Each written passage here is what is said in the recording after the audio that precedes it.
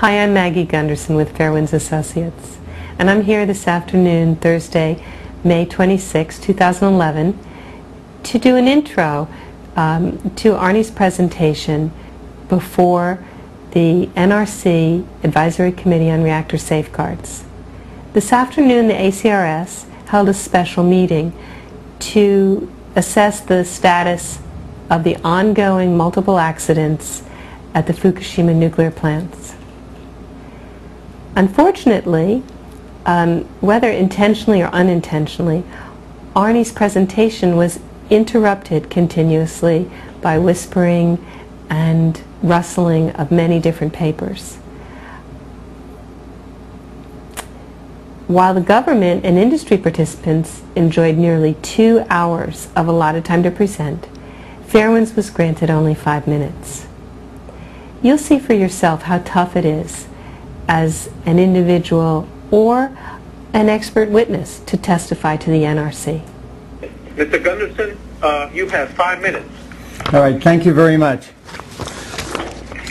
Good afternoon, Mr. Chairman and members of the Advisory Committee on Reactor Safeguards. I speak to you today as the Chief Engineer of Fairewinds Associates.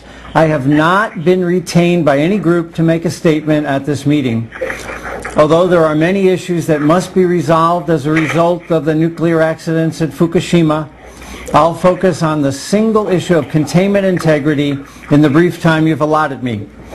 I first wrote to you, the ACRS, in 2000...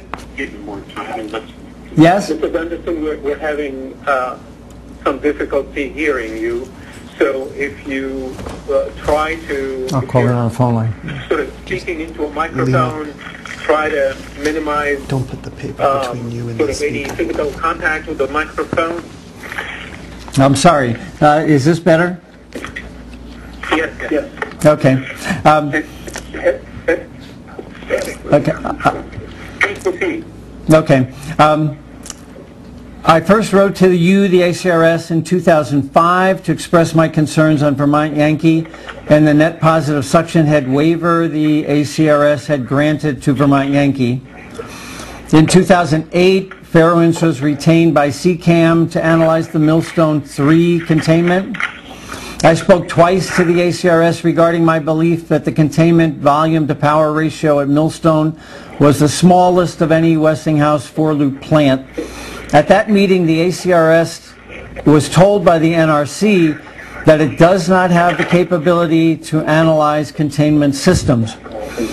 In 2009, Citizen Power...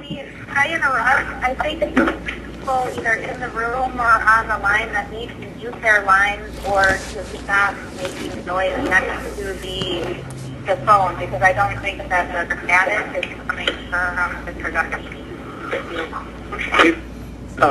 If there are other people on the line, if you would please mute your microphones on your end so that we can hear Mr. Gundersen clearly.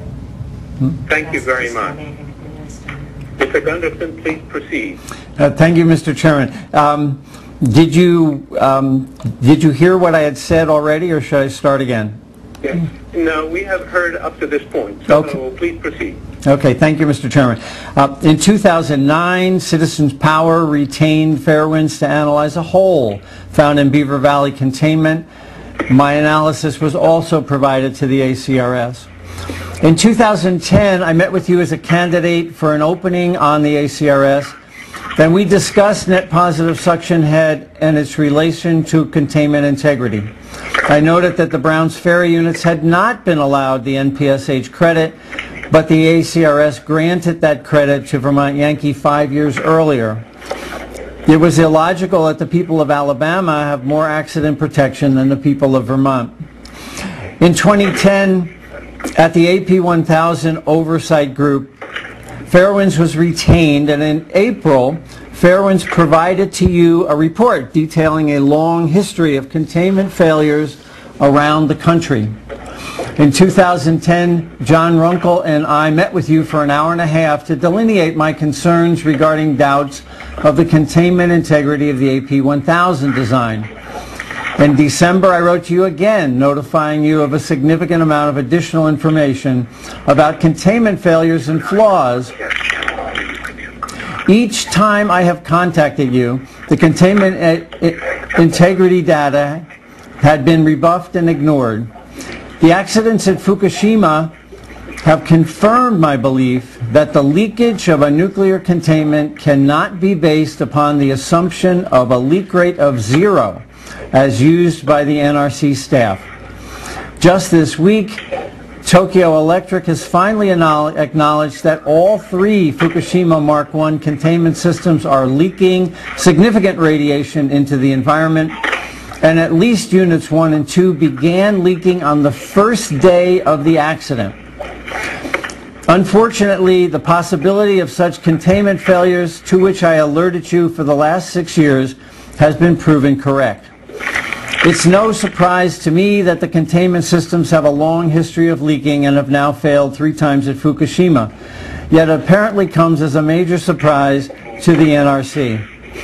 The ramifications of the nuclear reactor containment, leakage, and failure of the NRC and this body must consider are: 1. The SAMDA analysis for the Westinghouse AP1000 design is based upon false calculations that there is 0 probability of a containment leak of any magnitude. The historical record prior to Fukushima proved this assumption false, and the Fukushima containment failures require the AP1000 design be reanalyzed and retrofitted with charcoal filters on top of the shield building. This... Pardon me, Arnie? Yes? People, this is Jim Warren. Can you hear me?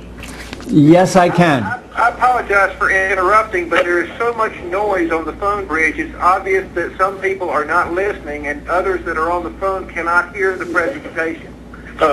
Sir, I have asked all others, except for Mr. Gundersen, to mute their phones so that we can hear him without interruption.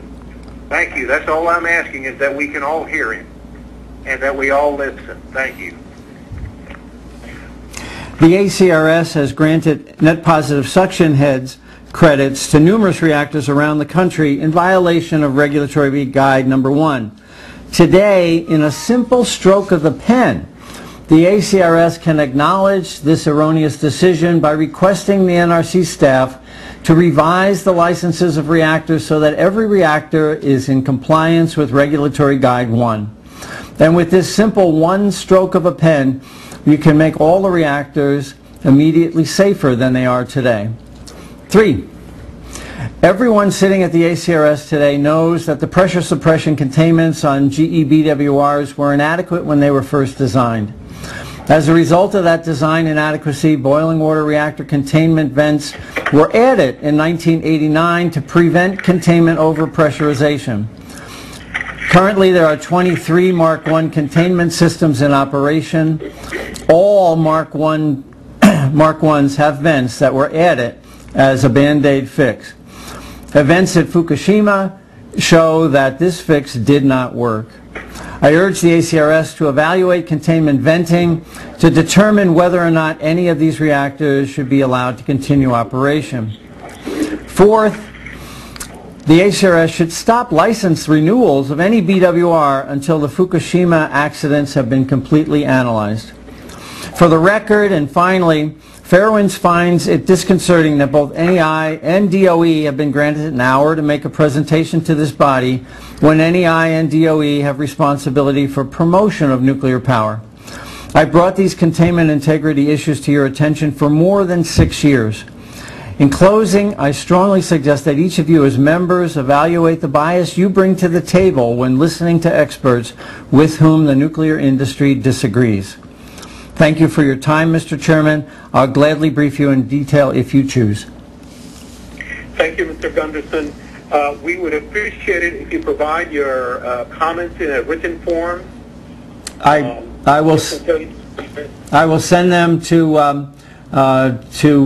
Dr. Ed Hackett this afternoon. Thank you very much. Okay.